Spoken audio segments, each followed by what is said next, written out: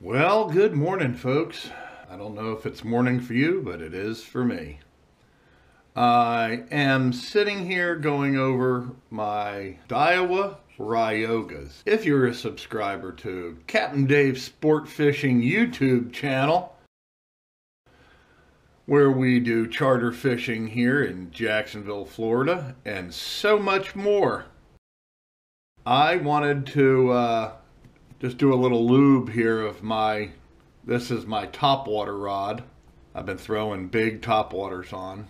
Not that I've been catching much lately here in the dead of winter, but either way, I wanted to just pass on what I will be testing. My neighbor has been talking for years about this stuff here called STRIKEHOLD, cleaner, lubricant, protectant for all metals, made in America.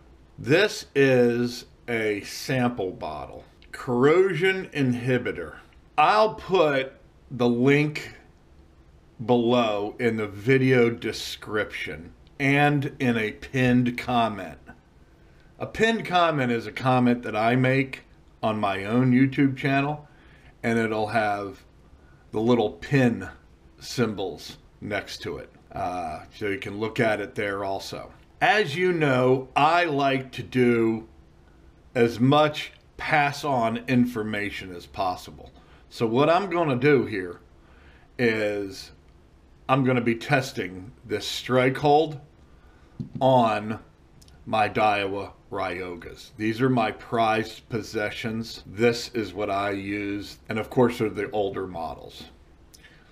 But my neighbor has been talking about this stuff called STRIKEHOLD for years, and he saw this guy who was at a boat show or something here in Jacksonville, and the owner was there and he was showing the STRIKEHOLD. To make a long story short, you'd have to see some of the videos on this. Cleaner, lubricant, and a protectant for all metals. Well, here's what the guy does. He takes this, sprays it inside a drill motor. Just sprays it right inside where the windings are. Doesn't take it apart, just in the slots on the side. Sprays this, throws the whole thing in a big tub of water, and pulls the trigger. And the drill works. It runs underwater. Then he pulls it out, pulls the trigger, and the water goes shooting everywhere. Pretty amazing. The other amazing thing is, it's one of them things where, is it too good to be true? Another one is he sprays the bottom of a light bulb, sticks it in a socket plugged into the wall, sticks the light bulb in a tub of water, and turns it on. No electricity zapping him for whatever reason because of STRIKEHOLD. Let's see, I think he even takes the light bulb out of the socket, plugs it in, spins it in, turns it on, and it runs underwater. Now, how long is it going to do that? I don't know.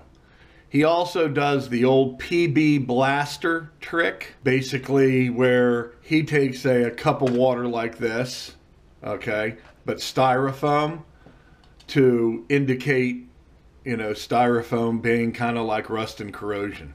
And he sprays WD-40 and stuff, and it just lays on top of the water in a styrofoam cup. He sprays STRIKEHOLD in the same cup with the WD-40. It goes straight to the bottom and eats the entire bottom of the styrofoam cup.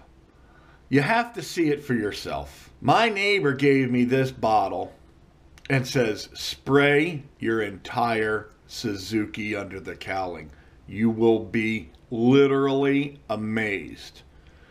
Well, I won't see the serious benefits of that, I'm sure. I'm not going to be taking my cover off and looking at it all the time. The best way for me to be able to really put this to the test, I'd like to do it on the gear case, and I may do that in the future. But as of right now, I don't feel like taking this completely apart. I mean, it's not a big deal, but it is sort of a big deal. But what I'm doing is he claims that STRIKEHOLD is not going to hurt any plastics or any other synthetics or anything like that. What I'm doing, since I'm in here kind of lubing this reel up just a little bit on the level wind and the bearings. There's a bearing here on the end plate. And of course there's a bearing right there on the spool. I'm putting oil on that. But what I'm doing is I'm taking the interior of the reel here, where the level wind is, and I'm cleaning it up. I'm getting a little bit of the grime off. But what I'm going to do is I'm going to take the STRIKEHOLD and I'm going to saturate, give this all a spray in here. And then I'm going to be able to see physically, after doing a bunch of fishing, I'm going to do this on 4 ryogas. Then I'm going to do the exact same thing. I'm going to take the spool out and I'm going to look in here and see if there's any dirt buildup or anything like that. That is the best way for me to kind of check it. But I'm going to leave the link to this. This is not a sponsored thing. It's nothing. It's my neighbor gave me this test bottle. And if this stuff is that great, if it's that revolutionary, my question was, why is it out and not in retail markets? So I'm just passing this on. I'm going to test it, and maybe if somebody else ever got some, let me know. Let me know in the, by emailing me or something. I'm into stuff that's going to save high dollar equipment. And this right here, it's irreplaceable for me. All of my ryogas. So I'm going to give it a shot and see how it works. With all that said, here's a little fishing bonus footage for you. We're on.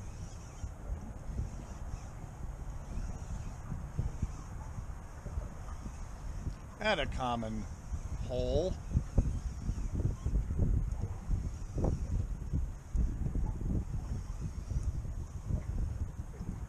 It's probably not a keeper.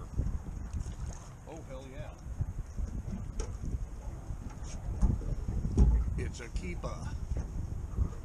Second drift.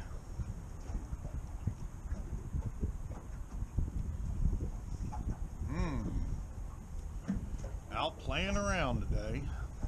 Again, on a beautiful sunny winter day. And you know what? You're missing it. Another in the community hole. There we go. This is the reason why I'm sort of even out here. See that right there? That's a little 5/8 ounce gotcha plug with a trimmed bucktail single hook. Yellow and chrome. And I'm telling you, I have whacked the trout on these like no tomorrow.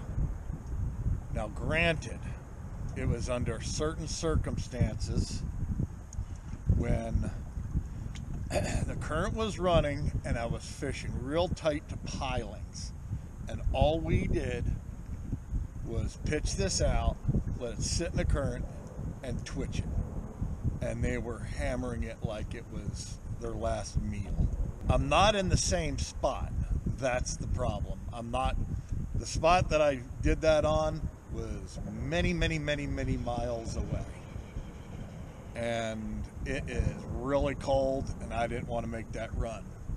So I'm down here at the nearest bridge with some pilings and stuff, and the tide is falling, so I wanted to try it. This is referred to as a pier bait.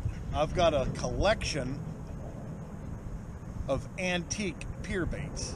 So let's see if I can do anything here with this. If not, float rig and live shrimp. I know you're looking into the sun, but third cast with it. It's a trout.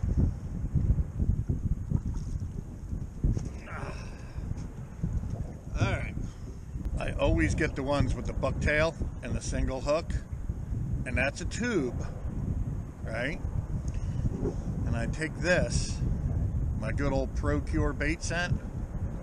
Whenever I can, I try to use this on lures, and I fill that tube. Needless to say, with a treble hook up front and a single hook in the back, you're really catching with this. Feed them. Metal. I love metal.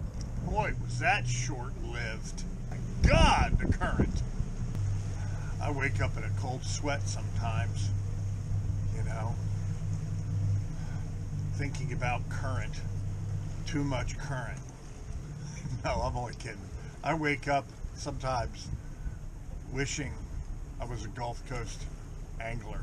Boy, what a sandbagger. It's got to be a flounder. Yeah, nice flounder.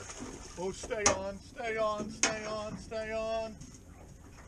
Stay on.